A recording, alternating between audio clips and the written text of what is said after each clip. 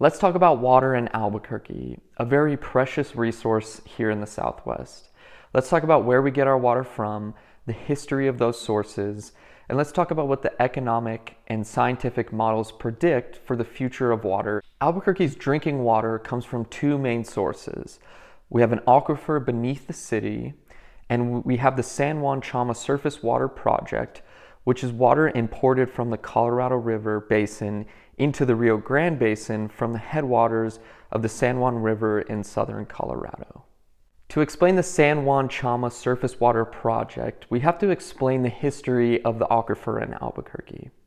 Essentially, until the 1990s, we believed that the aquifer was replenished naturally by the Rio Grande River.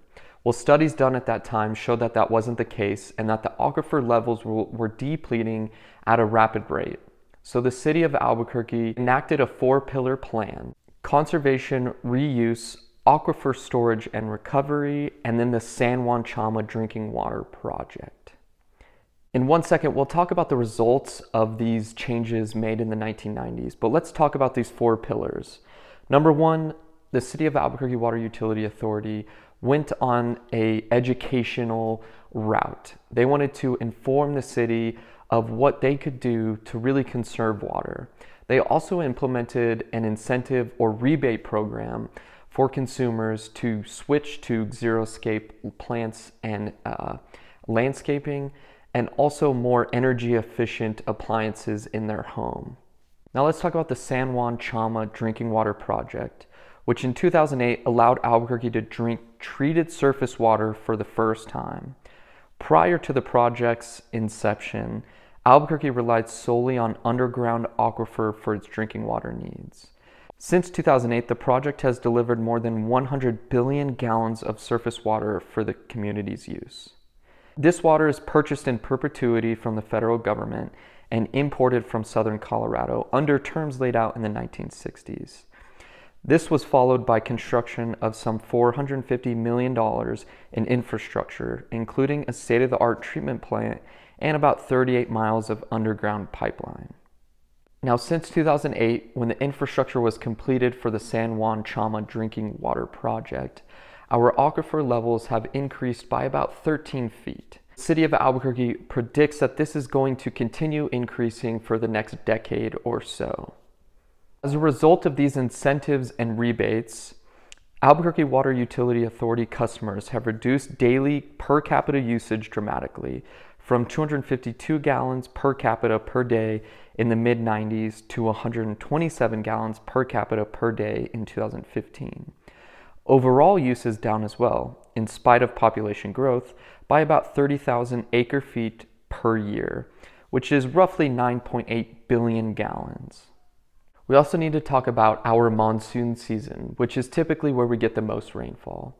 Last year in 2022, we saw an increase in the amount of rainfall that we get during the monsoon season. Now that we understand where we're at right now and the history of water in Albuquerque, let's talk about what we're going to see in the future. Let's talk about these economic and scientific models. So as you can see from the tables in front, this data is talking about what will happen if we continue to use the water in the way that we are now with the same infrastructure. Essentially, it's saying at medium use, which is highlighted here, we are going to need new supply of water in 2088. If population increases dramatically and we use high use, which you can see right next to it, by 2062, we will need more supply of water. Now just below, it shows the years 2100 to 2120 and the amount of water we will need to supply from external sources to continue to provide the needs of our city.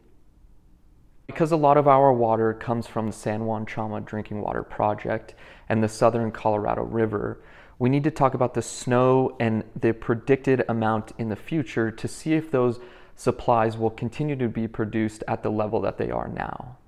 You can see the graph shows that from 2041 to 2070, we are going to see a decrease of snow by 13% in Colorado and 42% in New Mexico. From 2070 to 2099, we are expecting about a 26% decrease in snow in Colorado and 66% decrease here in New Mexico. We also need to talk about temperatures and precipitation in the future. So the regional annual average temperatures are projected to rise by about 2.5 to 5.5 degrees by 2041 to 2070. Now, this information that we've been looking at is from the EPA, and models don't predict much change in annual precipitation, but it does predict large increases in evapotranspiration. I'm not sure what that is. Hopefully you can decipher this and really determine what that means.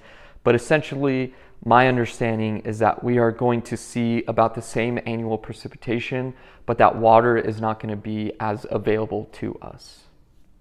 Now, this all leads into the projected flows for the Colorado and Rio Grande rivers. The flows are projected to decrease by about 33% during the years 2050 to 2099. The projected flows for the San Juan Chama project are expected to decrease by 25% by 2050 to 2099. And the allocations are projected to decrease by 15% using engineered storage to save that difference, 25% minus 15%, a 10% savings. That means that our allocation projected shortfalls are 72% by the 2050s and 62% by the year 2099. Let's talk about the future and what the state of New Mexico is doing. So in January 2020, Governor Grisham requested a $750,000 50-year water plan so that we can really dive into how the state can sustainably move forward together. The legislature denied this full request and instead allowed 2 additional hires, but that plan was scrapped due to COVID. However, in 2021, they did give $350,000 and 1 staffer increase. So that's not great news, but luckily the Rio Grande Basin study is a $1 million study by the U.S. Bureau of Reclamation and Middle Rio Grande Conservancy District. Essentially, they're doing a study and really looking at the future of our water in a little more in-depth detail.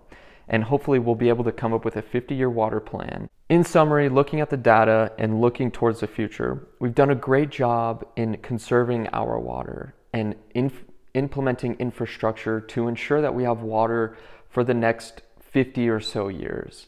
Now the question is, what technologies, what studies, what is going to be done to ensure that our water future from 2075 and on is secure and in line with what we need to do to grow as a community and as a state.